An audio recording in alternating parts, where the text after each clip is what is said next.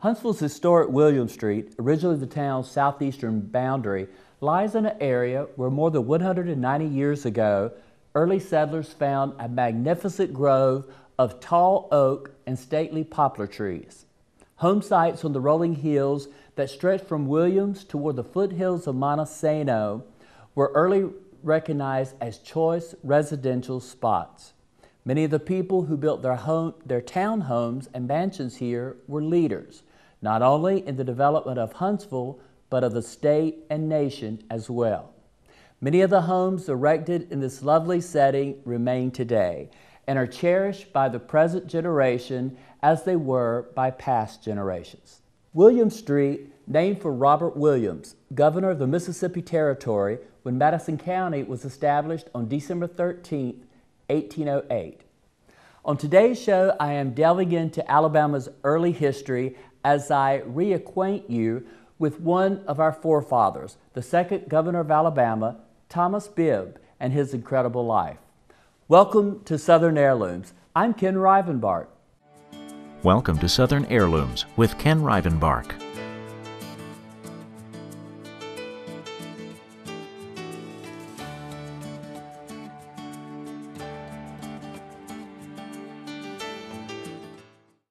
Early Alabama history records indicate that in 1808, Thomas Bibb and Leroy Pope came to the wilderness area of the Mississippi Territory that is now Huntsville, Alabama. 2 years later, Leroy Pope's son-in-law, John Williams Walker, and daughter Matilda joined Pope and Bibb. The three men are credited with the early development of Madison County. These men were wealthy landowners from Petersburg, Georgia, known as part of the Petersburg Group. All had originally came from the Amelia and Prince Edward counties of Virginia. They were politically connected, and many had family ties to George Washington and Thomas Jefferson.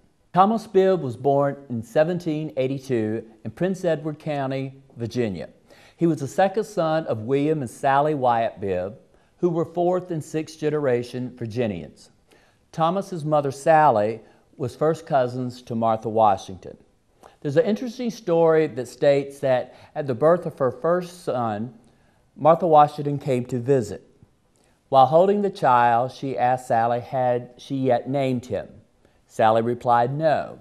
Martha Washington asked Sally would she name him John Dandridge, after her brother, who only lived to be 19. Sally did, and John Dandridge Bibb was the first son of William and Sally Wyatt Bibb. Thomas married Pamelia Thompson in 1805 in Petersburg, Georgia.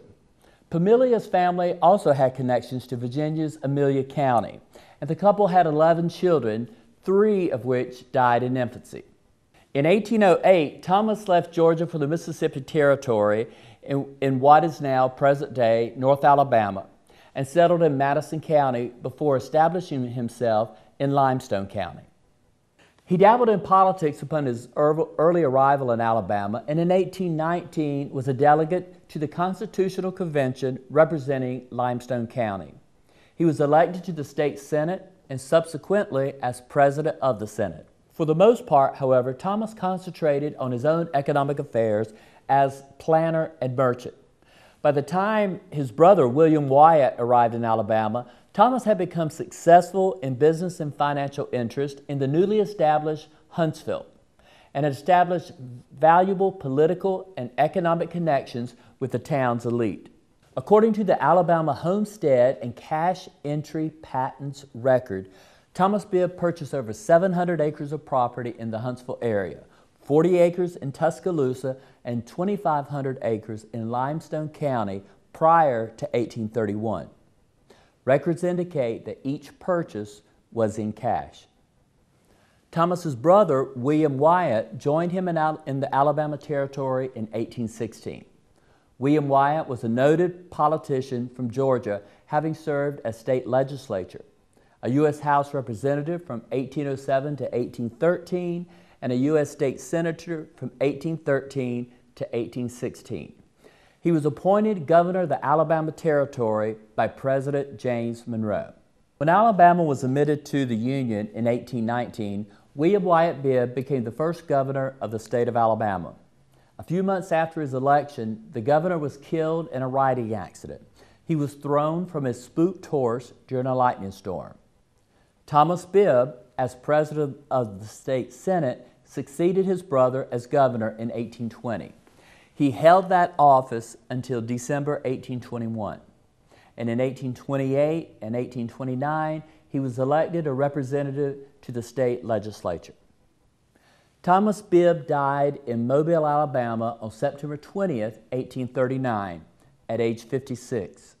His body was preserved in either whiskey or wine, there are written accounts that are available for both, and brought home to Limestone County, where he was buried in the family cemetery on the plantation. 20 years later, his remains were retrieved and brought to Huntsville, where he was buried in the Bibb family plot at Maple Hill Cemetery. His wife, Premilia Thompson Bibb, died in Huntsville on September 5, 1854, and is buried beside her husband. When we return, we will be visiting the Bibb Mansion, one of the finest examples of Greek Revival architecture in the country. The answer to all your car buying questions. Now in the hands of every salesperson at your North Alabama Honda dealer. Saving you lots of time. Folks love the Accord. How many to choose from? 48 today. Pick your favorite color and trim level. Best price? $199 a month. Compare it to a Camry. Take a look. Gas mileage? Up to 36 miles per gallon. That's one giant leap in car sales technology. And it's only at your North Alabama Honda dealer, Huntsville, Decatur, and Florence. Before I begin talking about the incredible Bibb Mansion, I want to give you a brief history of the property leading up to the beginning of its construction in 1824. In 1809, Colonel Leroy Pope originally owned the lot upon which the home is built, having bought all the land now covered by Huntsville at a government land sale. J.M. Taylor bought the 2 acres from Colonel Pope in 1818, and John Reed bought the property, including a house, in 1819. Governor Thomas Bibb bought the property and the house in 1821 and lived in the federal house believed to have been built between 1812 and 1818. Prior to construction of the current home, the upper floor of the 2-story federal home was removed, and the Greek Revival home was built over the bottom floor. These 2 original homes formed the basement of the home. Today, there remains evidence of such. The fireplaces were not built for cooking, and the woodwork is much too intricate and well finished for a cellar. The door into the furnace room from the stair room is a double-cross door, very fine, such as formed by entrances of good houses. Windows and doors have well-worked frames, all using the expensive method of being joined by pegged mortise and tenon connections, meaning one piece of wood was trimmed to slip into another, then held together by a peg that is called a tree nail. In addition, there remains wood wainscoting in the interior of these rooms that would have not been used in a cellar. Contained in the current cellar, outside the door, believed to be the original front door, is a former cistern shown in the photo as a brick circle, as well as a brick outline of a walkway, probably an outdoor one. This also addresses the writings that indicate that Thomas Bibb lived in the home while the new home was under construction, most likely in these 2 rooms. When we return, we'll be visiting the interiors of the beautiful Bibb Mansion. Stay with us. Established in 1978, Randy Roper Interiors is the premier interior design firm for residential and commercial projects. The goal at Randy Roper Interiors is to work with each client to create a beautiful, warm, and comfortable space that reflects your individual tastes. Randy Roper Interiors offers one of the largest resource design libraries in Alabama and is located at 311 North Jefferson Street in downtown Huntsville. Randy Roper Interiors, where experience matters. The Bibb home in Huntsville's historic Twickenham has been described as a worthy example of the finest work of classic Greek Revival period in Alabama. Its detail shows a thorough understanding of the Ionic order as well as an appreciation for good architectural design. The house presents a powerful work in the Greek Revival style with the grand order, 2-story, Ionic columns supporting a temple front pediment of large dimensions. The portions and balance of designs are excellent, and while the house is of opposing dimension, it is quietly dignified. Construction began in 1824 and was completed in 1836. The house was built and planned by Thomas Bibb, the second governor of Alabama. The house was patterned after Governor Bibb's plantation house in Belmina. Glancing through the story of his life, one has a feeling that he desired to build this mansion as something as an artistic hobby, to perfect in it any points which might have to him seemed flaws in the building of Belmina. For instance, he added a grandiose pediment to the portico, whereas Belmina had a simple hipped roof. And here he chose spectacular stone columns with elaborate Ionic capitals to support the pediment, making for one of the loveliest and most architecturally perfect Greek Revival porticos to be found anywhere. It appears from all points of view to be the sturdiest grand manor mansion in Alabama. Contrary to some publications, Bibb actually designed and built the house for himself, not his daughter, Adeline, and husband James Bradley, although he did sell it to them at a reduced cost in 1936. Records show that Thomas Bibb was awarded part of the construction work on the Madison County Courthouse shortly after this house was finished. Thus, we know he was a builder. Meticulous journals were kept on the mansion, which show that $32,000 was spent on its construction. A tidy sum when it is considered that slaves did the brickwork on the scene. As beautiful as the pillars and pediments are, it is the bricks themselves which are possessed with the most exciting character. They have a purplish sienna tone. They were soaked under water to give lasting wear and durability. And until this day, they do not show the faintest sign of deterioration. Herein again an example where the ingenuity of a pioneer builder fitted his materials to the needs and emerged with an accomplishment of architectural refinement.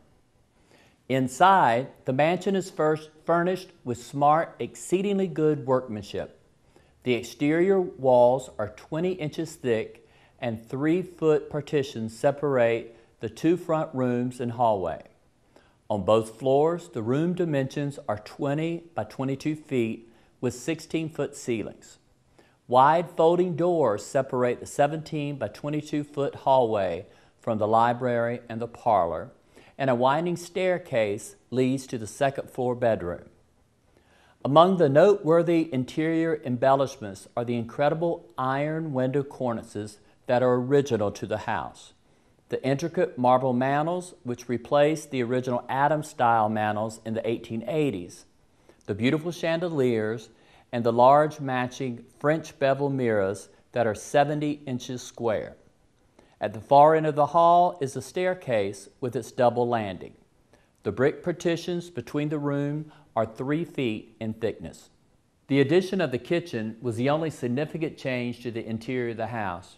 During the preceding century, kitchens were located apart from the house and servants were utilized for the transportation of meals.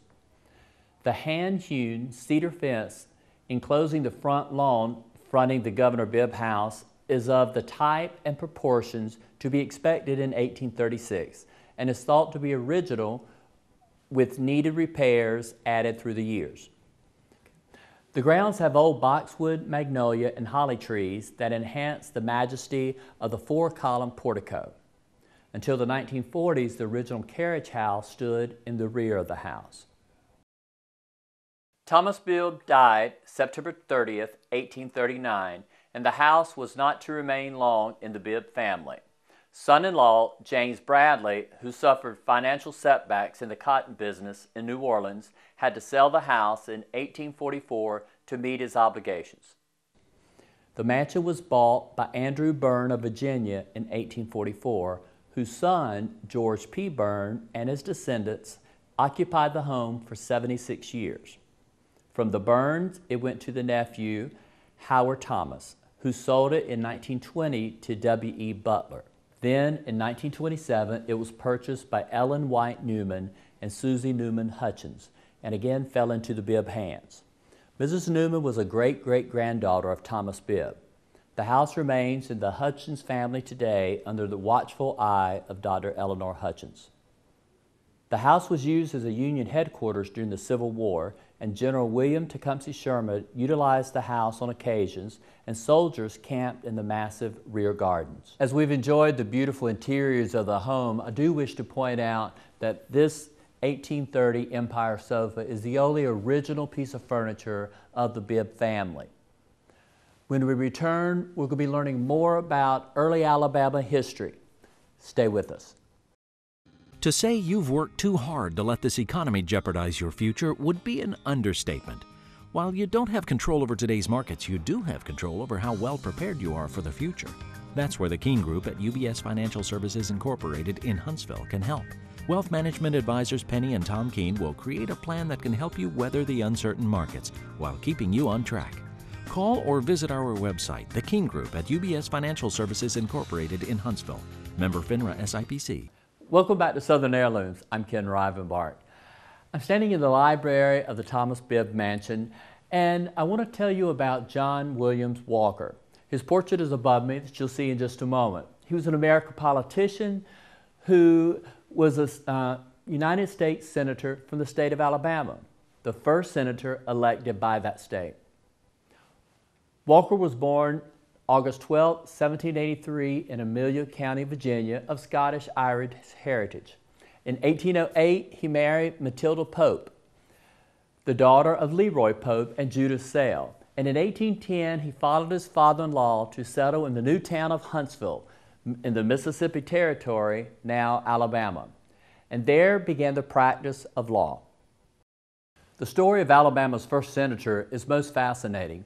When Madison County, Alabama was still wilderness, Walker trekked across the mountains from Georgia with his bride, Matilda Pope, his slaves, and all his household possessions to build a plantation near Huntsville. Here he began his extraordinary political career. Though his term in the Senate was cut short by illness, resignation, and death, in the 4 years he served, he met head-on the most controversial issues of the day: the Missouri Compromise, the acquisition of Florida, and land relief legislation. It is in land relief that he made his most significant contribution, for he fathered the 1821 land law upon which new public lands legislation for a decade after was based. His own state wildly acclaimed him upon its passage. Other frontier states had good reason to make him the public hero he became. Upon the formation of the Alabama Territory in 1817, Walker served as a representative from Madison County to the first territorial legislature in 1818. In the second session, he served as Speaker. In 1819, he was president of the convention that framed Alabama's first Constitution, which enabled Alabama's admission to the United States. On October 28, 1819, Walker was elected by an almost unanimous vote of the state legislature as the first United States Senator from Alabama. He served from December 14, 1819 until his resignation on December 12, 1822 on account of his failing health. He died of tuberculosis at age 40 in Huntsville on April 23, 1823, and is buried in Maple Hill Cemetery. Walker County, Alabama, established December 20th, 1824, is named in his honor. John Williams Walker was the father of Leroy Pope Walker, Confederate Secretary of War and Brigadier General. As Confederate Secretary of War and living one block down the street from the Bibb house, Leroy Pope Walker signed the orders to fire on Fort Sumter in Charleston, South Carolina, that started the Civil War on April 12, 1861. Stay tuned. We'll be right back.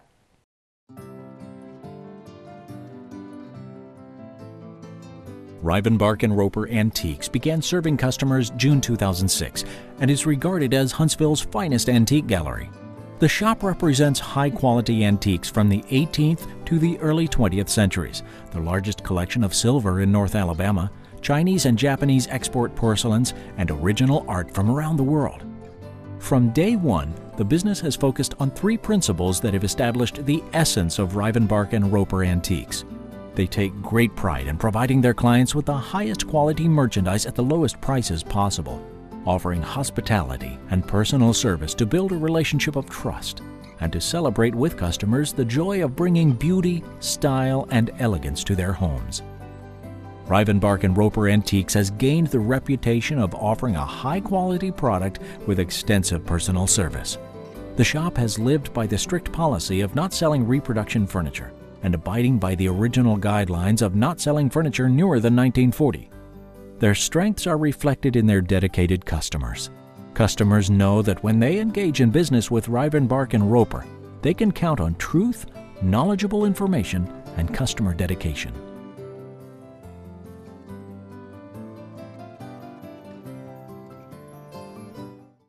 Welcome back to Southern Heirlooms. I'm Ken Rivenbark. Another interesting family member that I'd like to reacquaint you with is Robert Thompson. Robert Thompson was a father-in-law of Governor Thomas Bibb and father to Pamelia Thompson Bibb. The pioneer, Old Blue, got that nickname from the practice of always carrying his funds around with him in blue denim bags. He was a merchant of considerable means, having been born in Amelia County, Virginia, about 1754. He was the son and grandson of older Robert Thompsons of Virginia. His grandfather was an affluent goldsmith as well as a planter. While in Virginia, Old Blue fought in the American Revolutionary War and married his cousin, Sarah Watkins. The Thompson family moved from Virginia to Petersburg, Georgia after the war. In Georgia, Robert entered into merchandising with his sister's husband, Samuel Watkins. Robert and Sarah Watkins Thompson had 3 children, all daughters, who married into the upper echelons of society in Huntsville and continued to establish more early state history.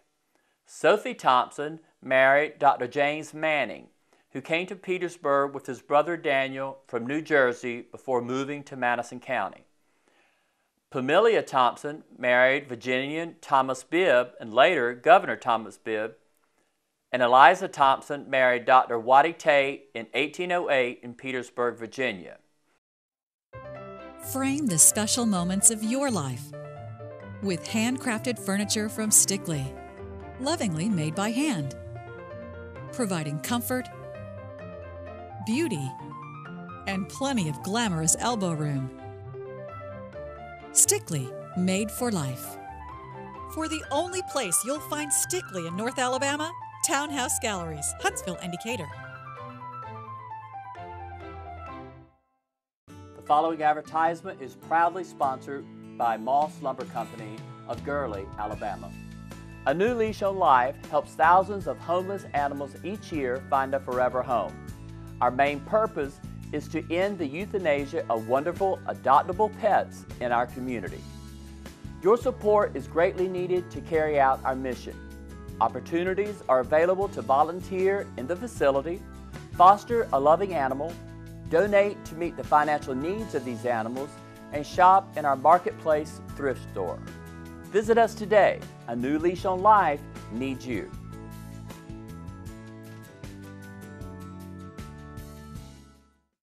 Welcome back to Southern Heirlooms. I'm Ken Rivenbark.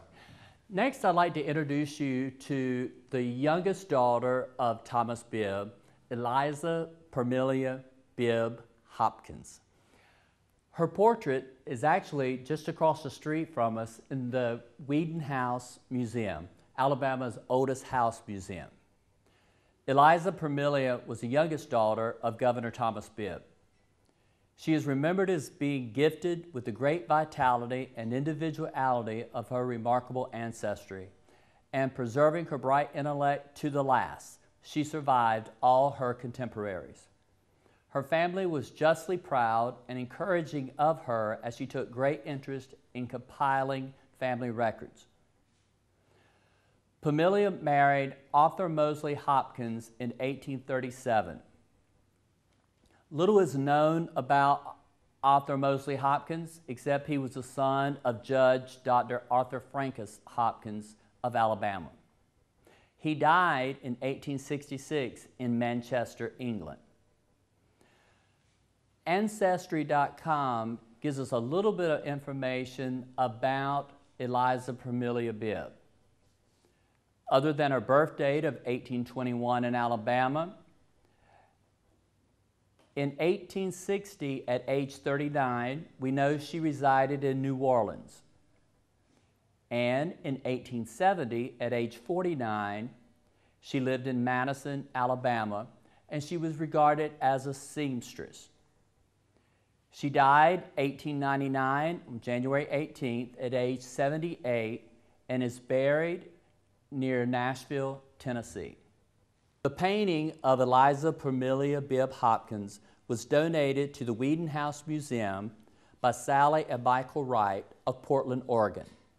Sally is the great-great-granddaughter of Eliza Hopkins, who is the 8th and youngest surviving child of Governor Thomas Bibb.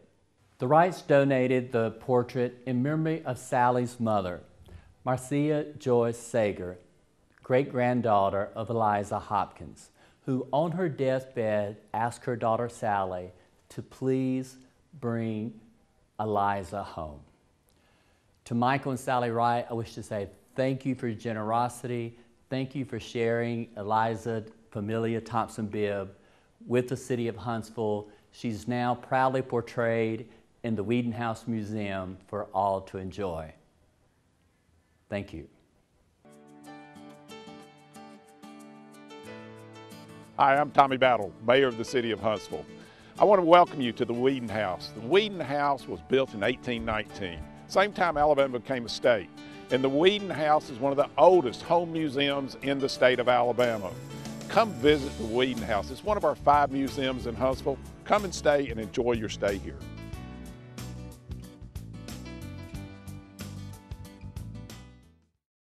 Come visit the Little Green Store on Montesano Mountain. The Little Green Store carries art, ceramics, jewelry, and gift items representing the work of over 100 artists and artisans. Every piece is American-made, and most of the art showcases the creative pulse and energy of Huntsville and North Alabama. Engage with your community and give local artists a voice when you purchase local, high-quality, and environmentally friendly art and design. The friendly staff at the Little Green Store is eager to assist you in finding special and unique gifts for every occasion. The Little Green Store on Montesano Mountain. I hope you've enjoyed today's show. I've had the honor of sharing with you the memory of Governor Thomas Bibb and sharing the beautiful mansion here in Twickenham in the historic district of Huntsville, Alabama. I wish to thank Dr. Eleanor Hutchins, the owner of the home, for allowing us to come into this beautiful home. Thank you for providing me with such information on Thomas Bibb, and it's just been wonderful. I would like to add, on behalf of all of Huntsville, thank you for your many contributions through the years that have made our city so wonderful. Oh, Ken, it's been an honor and a pleasure. Thank you. Thank you. With a heart full of gratitude, I'm Ken Rivenbark, along with Dr. Eleanor Hutchins.